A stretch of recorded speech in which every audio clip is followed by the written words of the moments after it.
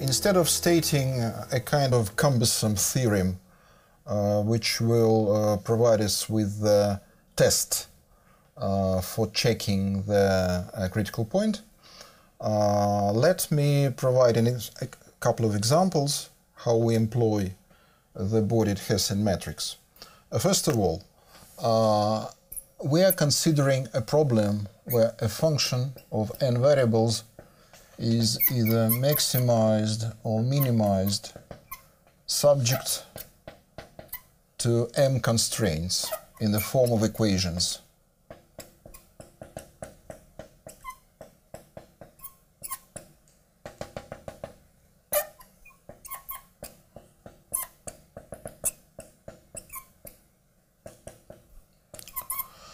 Now, we have already found the critical point of Lagrangian.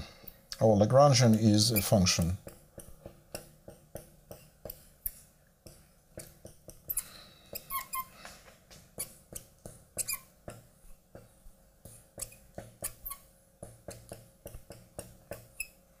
and let's suppose the critical point was found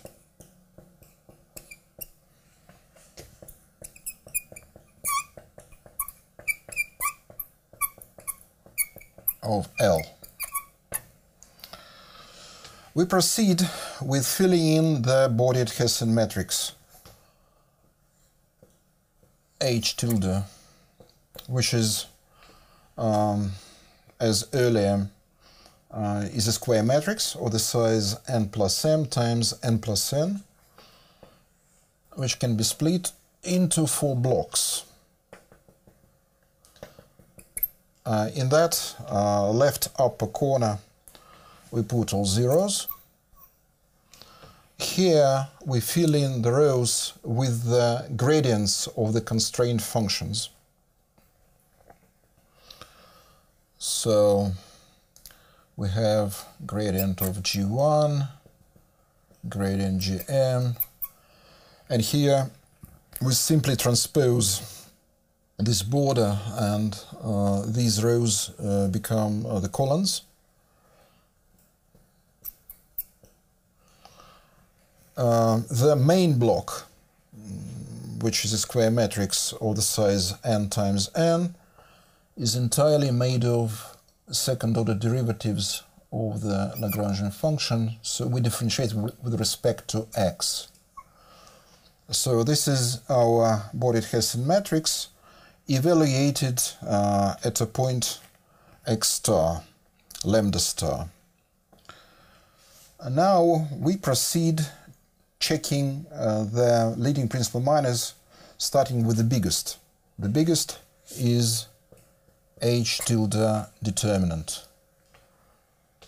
So we compare the sign of this determinant with the sign of minus 1 to the nth power, minus 1 to the nth power, and we proceed along with the scenarios which were stated in the previous theorem, and on the basis of the patterns of signs we can find, we draw the conclusion that a particular point is either a point of maximum or minimum or neither.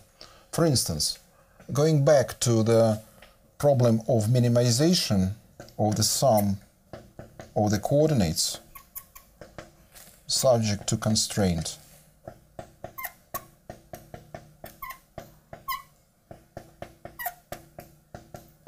We have found the critical point, which was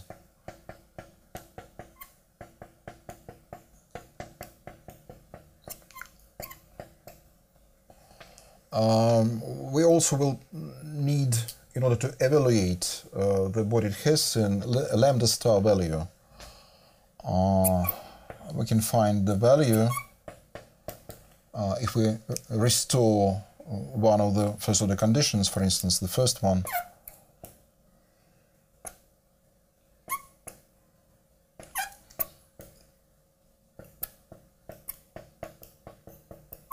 Then we can find lambda star value which is m raised to the power of negative 2/3. And we are ready to fill in the embodied Hessian matrix in this particular case. That will be a 4 by 4 matrix. According to the theorem, we need to calculate the signs of n minus m leading principal minors, starting with the biggest. So that gives us two values, because n is 3 and m is 1. So we need to find two determinants only here. The border will consist of the first row and the first column.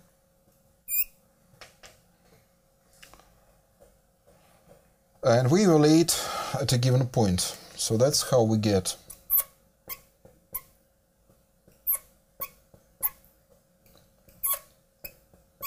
and the same for the first column, the same values.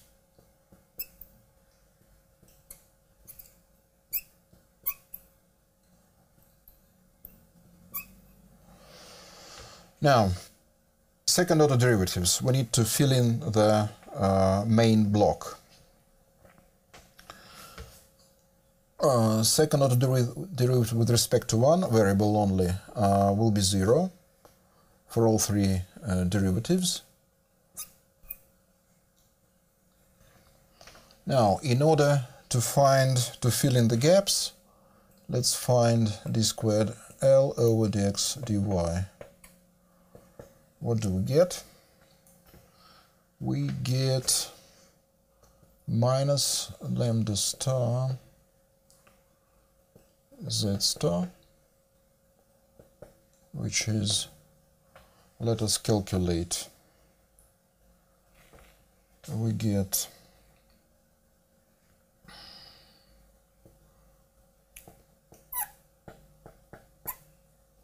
and we get the same for the rest of the derivatives. That's how we get